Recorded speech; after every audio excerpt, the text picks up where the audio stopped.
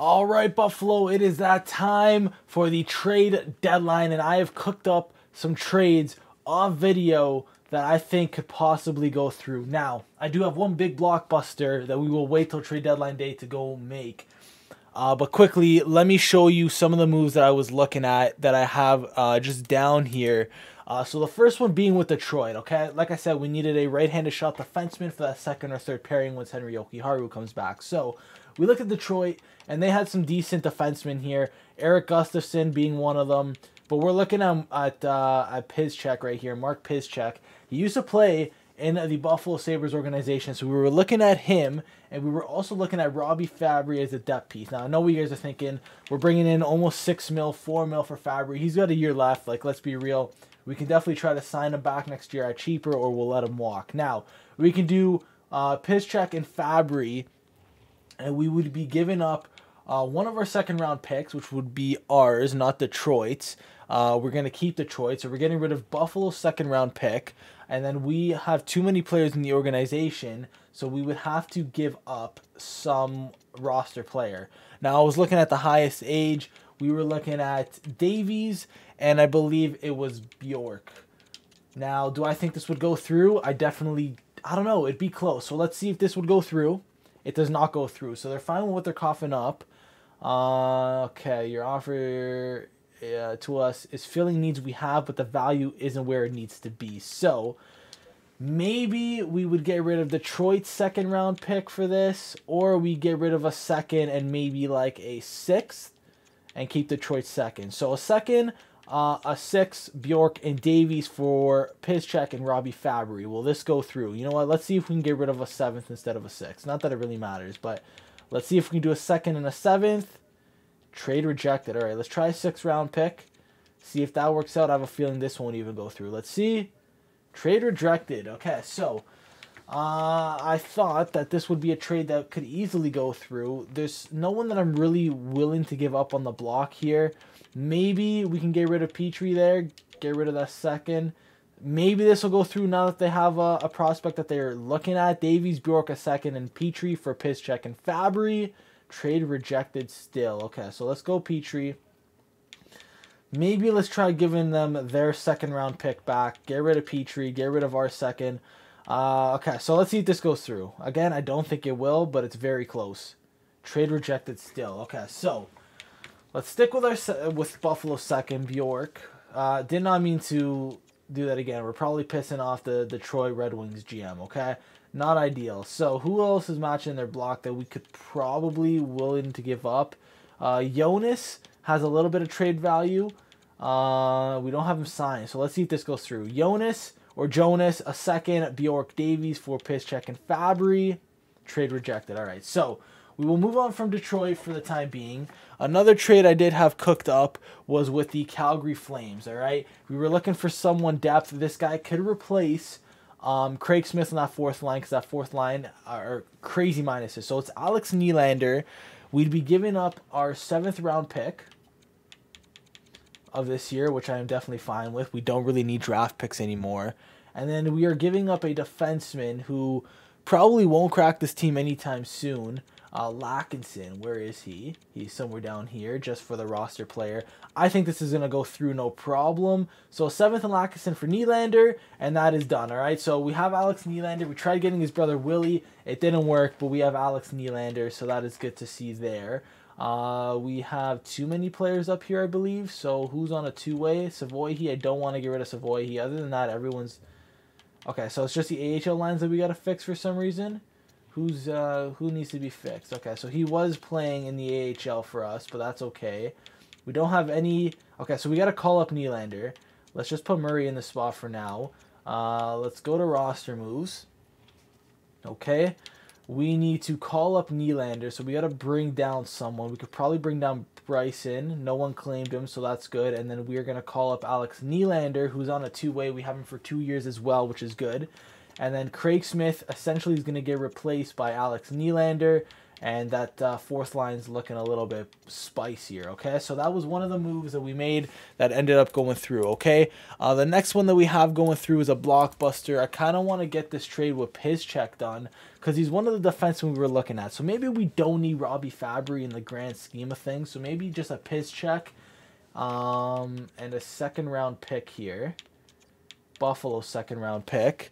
And Davies and maybe Bjork as well, and maybe that goes through, all right? So let's sort by age again. Davies, 28, 76 overall, probably not going to use him. Bjork's been in the system for a while that we haven't been using. So maybe this goes through, a second Davies and Bjork for Piszczek, and that goes through. So there is our defenseman that we needed.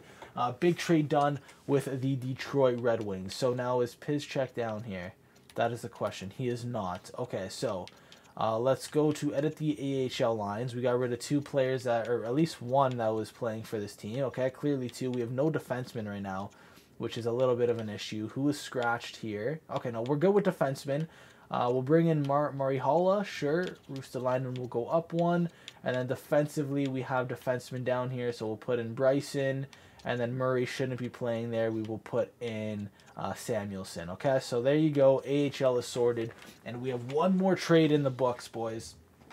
One more trade that will be interesting. Okay, so I'm going to show you guys it. If you guys go look over at Chicago, and if we go look at who's matching the block, one of them is being Buffalo-born boy Patrick Kane. Doesn't have much trade value. 27 goals, 28 assists. He's a -5. Fits the offensive line 1, power play 1, and 4-man power play 1. Now, this is a no-brainer to me to bring in Patrick Kane, in my opinion. Now, you guys are probably wondering what happens once you bring him in. Well, Kubalik is going to move down to the second line, which I'm fine with. He's been doing great on the first line. He's going to have a 30-goal season. On that second line, I think he will do just as well. Tuck will move down to the third, okay? So...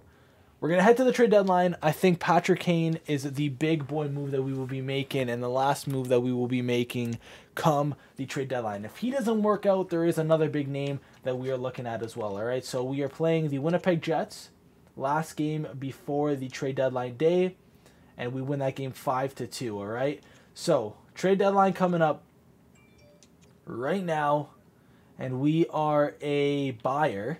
We'll probably say we're a buyer. We're making a big move. We are a buyer. So let's enter the trade deadline. Let's see the big names that are on the block, right? Torrey Krug, Ivan Provorov, Patrick Kane, Drew Doughty, Zuccarello, who was the other guy that we were looking at, Kevin Fiala, Vitek Vanacek, Jeff Skinner, Beauvillier, Kempe. Okay, so the Chicago Blackhawks and Patrick Kane do entice me.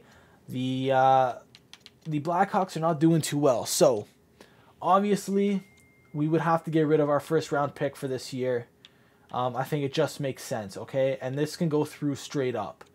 I don't know if this will go through. Quickly, we have a trade coming out of St. Louis. They are trading Justin Falk to the Ducks for 2 prospects. Interesting. Okay, so will this go through right away? I don't necessarily think so. We are going to try it, though. A first-round pick for Patrick Kane, and it goes through. Okay. So Patrick Kane is coming home to Buffalo on behalf of the Chicago Blackhawks organization. I accept your trade offer. We will see you out on the ice. Oh, that is a huge deal for the Buffalo Sabres. We got a trade coming out of Los Angeles. Fiala is going over to Chicago. Interesting. So Chicago making big moves this trade deadline. They are getting a first-round pick. They just got Kevin Fiala. They have Kopitar. So maybe that's why they needed to make that move. Maybe we helped them move some cap around, getting rid of Patrick Kane. We definitely did, as they brought in a younger Kevin Fiala, all right? So Patrick Kane is now a Buffalo Sabre. And the good thing about this is he was making $8 million.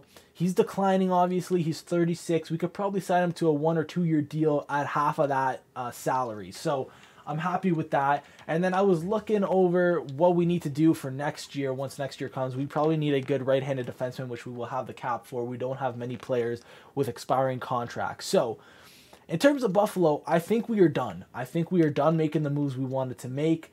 We've strengthened our offense and we strengthened our defense. All right, so we got a trade coming in here. Ostelin and Lennon for a 5th and a 6th and David Krejci. I'm going to decline that. Thank you, though. Okay, so I think the Buffalo Sabres are looking good, man. Defense is looking way better after bringing Piszczek in, 83 overall. He'll probably play the first unit, and then when Yoki Haru comes back, he'll be playing that second unit. It's looking good, though, boys. It's looking good, all right? So we're done. I think essentially we're done. We have not much else that we want to do to this team. We have depth forwards. We have depth defensemen. Gavrikov and a 4th we're going to decline. But like I said, we have depth right now, okay? Like, looking at this team right now, all right, what depth do we have? Like, who is not starting on this team right now, okay? Engvall, we got Robertson, Yoki Haru, we got Clay, Colton, we got Nylander, Savoy, Zub, Craig Smith, Jack Quinn, Haltonen if we need to bring him up, Rustalainen. Like, we have depth. We have a starting team. I think we are done come the trade deadline, and we're just going to go over trades. The Ducks making another trade.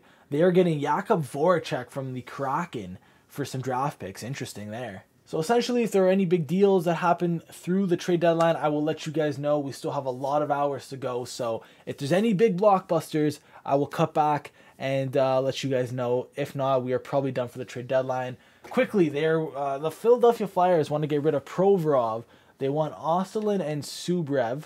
We'd be getting a 5th, a 6th, and a 7th back. Okay, so Provorov. What is Provorov looking like? I'm okay.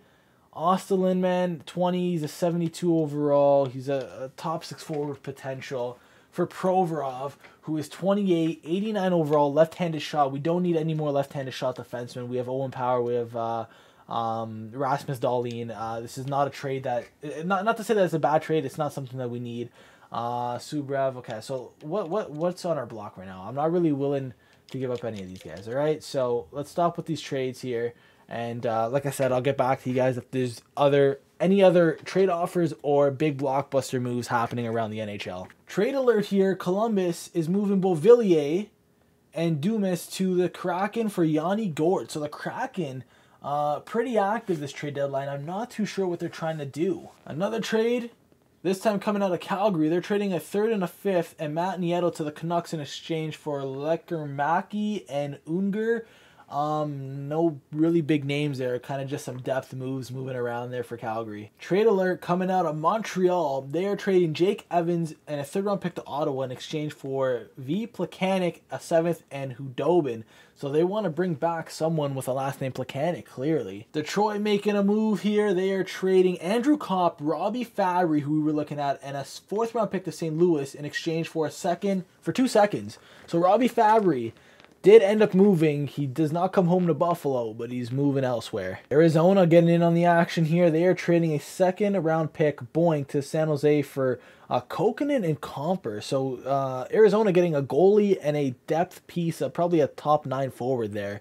Not a bad trade for Arizona. The Avalanche are at 101 points already. Did I see that correctly? Oh my God. Stats Central. Let me see if that's true. There's no way that's true. The trade coming in, we don't want David Krejci. You offered me that already. Stats Central. Can we check standings here? We can. Okay. Let me see this real quick. Yeah, the Colorado Avalanche have 101 points, 49 wins already at the trade deadline. Oh my God. Oh my God. What is Colorado dealing with? We got a trade incoming. The Jackets are trading a 2nd and a 4th to Detroit in exchange for Jonathan Marchessault. Interesting. Okay. What is happening here? Who do the Avalanche have here? McKinnon, Landeskog, Granton, and Bertuzzi, Newhook, Byram, Nichushkin, Girard, McCarr, Trennan, Kerfoot. Yeah, they got a good team, man. They got a good team. Makes sense why they have 101 points already. The trade deadline has come and gone. No other big major moves that I was able to see, okay? So let's go edit these lines real quick. All right, so we tried sending down Jack Quinn to the minors, and he got claimed off of waivers to Seattle. So not ideal. We're losing a player, but we needed to call up Alex Nylander. We traded for him for a reason. So we lose one of our depth forwards, unfortunately. It is what it is, all right? So let me go back and edit these lines. So this is what the team is looking like after the trade deadline, all right? So we have a first line of Victor Olofsson, Tage Thompson, and Patrick Kane, man. That is a huge first line to have. Kubalik is now into the second line. He will be playing alongside Dylan Cousins and Nino Niederreiter. The third line is now looking like Asplund, Mittelstadt, and Alex Tuch. And then the fourth line of Alex Nylander, Matthew Savoie, and Pierre Engvall. Defense, we got Dahlin playing with a newly acquired Mark Piszczek. We got Owen Power playing with Ilya Lyubushkin, and then Robertson and Clegg. All right. Goaltending stays the same with UPL and Elliott. And then scratch right now, we got Artem Zub, Ross Colton, Craig Smith, Yoki Haru is injured, and Peyton Krebs is injured as well. So once Peyton Krebs comes in, essentially we're going to have to see who's going to be coming out of this lineup.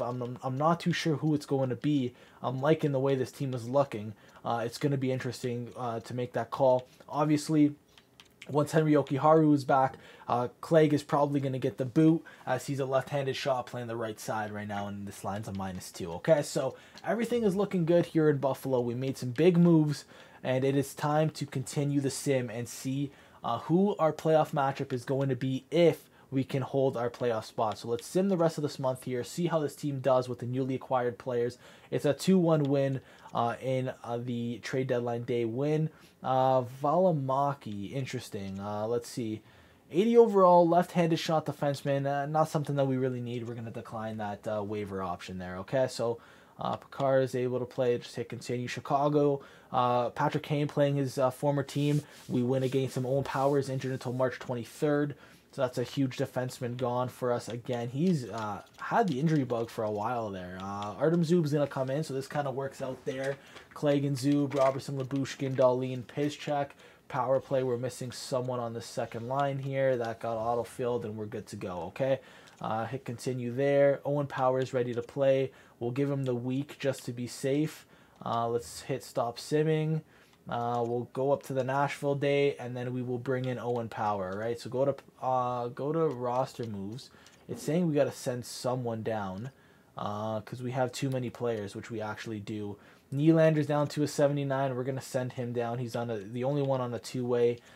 So let's edit the NHL lines. He went down to a 79. So obviously not having a fun time on that line there. Defensively, Zub is going to be coming out here. Robertson over there. Zub over there, and then obviously Owen Power back into the lineup with this team. Was there someone else that's ready to go? I think there actually is. Peyton Krebs is back into the lineup, so he made that decision easy for us. We need one of these centers to play the wing, and I'm not sure who it's going to be because Dylan Cousins is the only winger. Kubalik's up to an 85, by the way, so he's liking the second line. Kane went down in overall, unfortunately. I'm not sure where to put in Peyton Krebs here. Can he play the wing? I don't think he can. He can. He's a center/left winger. So we could put someone who plays right wing, left wing. So maybe put Niederreiter down here and maybe put Peyton Krebs there. And who has the better face-off ratings when it comes to that? 78, 78. They both got the same. I think we're going to go with something like this. Maybe... No, let's stick with this, all right? So now the lines are different. We got Krebs, Cousins, and Kubalik. If it doesn't work out, we can always throw Niederreiter back onto this line and see what it does. I kind of want to keep Niederreiter there just because have someone up there with age. Maybe throw Krebs where Asplund is. But then we're demoting him to the third line. It's not like he had a... Okay, you know what? We'll keep it like that for now. Asplund's going to have to play... where he is for now, 2 left-handed shots on that line, all right? So let's see how that does, and we will continue simming here, all right? A couple weeks left in this month. Let's see how the Sabres hold up. Ruotsalainen is hurt, so we'll replace him down there in the minors. Let's continue to win some games here. We're 1 win off of a 40-win season here. Will we get it? We will. So we are 40, 29, and 5 with a couple weeks left. We're sitting in third, looking to clinch that spot. 85 points. The Senators are a point behind us, and then there's a Lightning that probably will not be catching us. All right. So looking decent here. Looking at the lines and everything. Kubalik still at an 85. Kane went up an overall. Krebs is still at an 85. So the lines seem to be working here defensively. Piszczek, man, went down to an 80 overall. We really need to get our man Yoki Haru back. Elliott was hurt apparently, 9/11 from both goaltenders. It is what it is. How is our boy Haltonen doing? 79 overall. He's having himself a good year there. 14 goals, 18 assists. All right, so not bad. Switch back to the NHL. We got a couple weeks left of hockey until the playoffs. Let's see what these Sabres can do. Let's see if we can clinch a spot here. We'll go a game at a time. All right, Washington, Prostev will do that. 4-2 loss, not ideal. Boston here. Prostev's back, sure. 3-2 win. We have yet to clinch. The Senators are still a point behind us, which makes this game very, very interesting. All right, so if we win this game, we have a chance to go up 3 points against the Senators. So this is a big game that we are going to watch, and hopefully the Sabres can come out with a win here. All right, so let's see what our Buffalo Sabres can do. This is a big game that we want to hold the third spot. Adam Henrique will get the first goal of the game, but Asplund, 32 seconds later, ties it up. The Senators now have Marc-Andre Fleury, so that is interesting. Power play for the Sabres, nothing going there. Another power play for the Sabres, still nothing. So our power play maybe needs some work done. We're not too sure there. End of one. It is a 1-1 hockey game. Heading into the second, it's a close game and a very important game for both teams. Brady Tkachuk getting a power play goal. It's a 2-1 hockey game. Power play, Sabres, they score. Kubalik, the rookie, getting a power play goal. Power play for the Sens, we kill it off. We're giving up a lot of penalties, which I'm not a fan of seeing. Jake Evans makes it a 3-2 hockey game. We have yet to hold the lead in this hockey game. But Savoy, the fourth liner, ties the game right back up 3 minutes later. We are heading into the third with an even hockey game, 3-3, 21 shots apiece. Who will be the hero for either team to help a team get caught up? And Casey Middlestat scores. We get our first lead of this hockey game. Let's see if the Buffalo Sabres can hold on and gain a 3-point lead up on the Ottawa Senators in a very tight race for that third spot in the Atlantic Division. Dylan Cousins makes it 5-3, and the Buffalo Sabres win this game after Pierre Engvall scores an empty netter. 6-3 hockey game, a big 2 points for the Buffalo Sabres, as we will take a extended lead now over the Ottawa Senators. All right, we got a game coming up against Columbus. It's a 5-4 loss. Senators are now 2 points behind us. Game against Montreal. Victor Olofsson is hurt until May 5th. Oof, man, this is not the time to be getting injuries. So pretty much everyone's going to go up a line here, and we are going to bring in probably Craig Smith. Or one of these guys a left-handed shot? Yeah, so we'll bring in Ross Colton, even though he does not play the wing. Asplund can go there, actually, and instead of bringing Colton in, we'll bring in Craig Smith. So there we go. That kind of works out there, right? Everything looks good there. Power play, saying that we're missing people. We actually are. So Victor Olofsson was hurt. The game is glitched once more. Love when this happens. Here we will bring in... I don't know who's not getting used. Maybe we'll put in Patrick Kane into that second line. And then you know what? He's probably on the first line. Yeah, we don't want to double shift him. We got Owen Powers, Rasmus Dahlin up there. He is. So anyone but Patrick Kane here, pretty much. Right winger, maybe Alex Tuck would work. It looks good to me. Oh no, Alex Tuck's already playing there, and the game again is once again glitched. This game is so annoying. All right, so Alex Tuck, let's just throw in Pierre Engvall for the time being, and we'll worry about it then. All right, so we made changes. Like I said, I like Niederreiter on this line with Cousins and Kubalik just because they're so young. This way you have someone who's 32 to help a 24-year-old and an 18-year-old. So Krebs is up with Thompson and Kane. Kubalik, man, 3 goals off of having a 40-goal season in his rookie year. I think it might be safe to say he's going to win the Calder Memorial Trophy. I forgot the name of the trophy for some reason. Anyways, lines are good for the time being, all right? So 3-1 win. We have clinched a playoff spot. The Buffalo Sabres have done it. We have an X next to our name, 91 points. On the season with a 43-win season. We have a chance to get a 46-win season, I believe. So let's just sim the last 3 games of the season, see what we can do here. It's a 7-4 win. It's a 3-1 win. It's a 4-3 loss. So a 45-32-5 season after tanking the year prior. We finished the year with 95 points. which is pretty nice to see. Kane finishing with 77 points. So looking at all the team leaders right now, because I'm interested to see. Patrick Kane with a 77-point season. Cousins with 61. Kubalik with 53. He was 3 off of getting a 40-goal season with this team, but he did lead this team with goals, which was very nice to see, okay? Goaltending-wise now, UPL ends off the season with a 911 save percentage, had 37 wins, 23 losses, 5 OT losses, and 3 shutouts, which is pretty nice to see. Now, looking for the entire NHL here, just to see where everyone finished off pretty much. The entire league, all right? So who led wins as a goalie? Samsonov with 46. UPL had 37, tied with Hellbuck. So he finished, I think, top 10. 1, 2, 3, 4, 5, 6. So he finished tied in 6th place. Probably ahead of Hellbuck because he had 1 less game played. Looking at save percentages, obviously he's not up there. Same with goals against. I don't think he's up there at all, but he is up there for wins, which is nice to see, okay? Now, looking at all skaters here. Who led the league in goals? Austin Matthews with a 51-goal season. McKinnon with 50. Ovi with 46. Connor with 44. Our rookie up there with 37, tied with Sidney Crosby, which is actually insane.